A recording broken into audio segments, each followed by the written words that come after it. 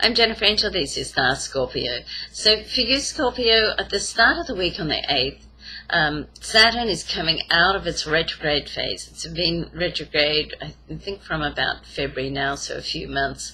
And it's going to come out. Saturn is in your sign for about a 3-year period by the time it sort of comes and goes, and it's retrograde, a little over 3 years, I think it is. So we're about halfway through that now. So right now, so it's coming out of the retrograde period. So Saturn, when it's retrograde, the energy can be a little bit sort of heavy.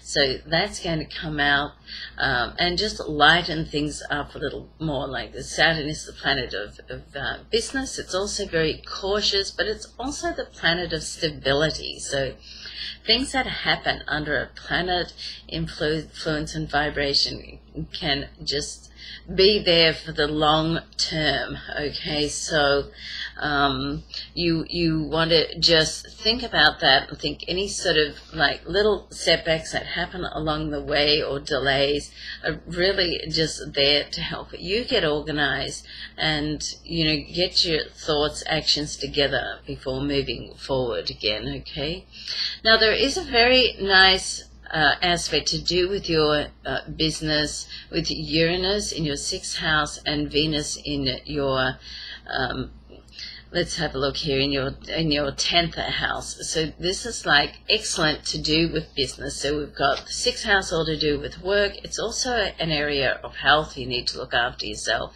And Venus in your 10th house of career, business, and purpose.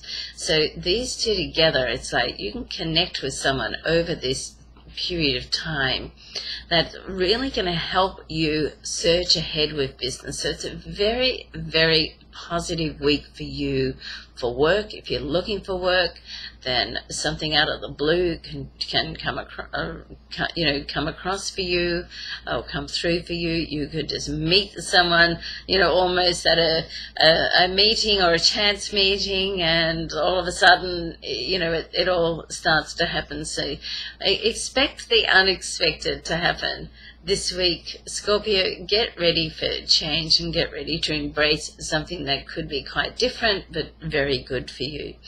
Now there's also quite a lot of activity happening in your solar 9th house. Some of you could be traveling. If you are traveling, then the 9th house is to do with foreign affairs and longer trips and traveling. It's also to do with knowledge. A good time to, you know, learn a new skill, take on a language perhaps. Mercury is still retrograde in this area of your chart, so right through to the 21st. So when Mercury is retrograde, you want to make sure that you double check all the details. If you're traveling, make sure the plans haven't changed. Back up your computer work. Don't assume anything. Don't, you know, take any chances. Okay. And there's also a new moon in this area as well. So it's something new can start that is very deep and dear to you on a heart level as well. So that's a nice vibration. With money, Mars still sitting in your solar 6th house. Somebody else is handling your money. You want to make sure that you do a little bit of a big brother over the shoulder look to make sure that you know what's going on as well. Don't take any risks with money. Okay. All right. Have a great week, Scorpio. I'm Jennifer Angel. Thanks for watching.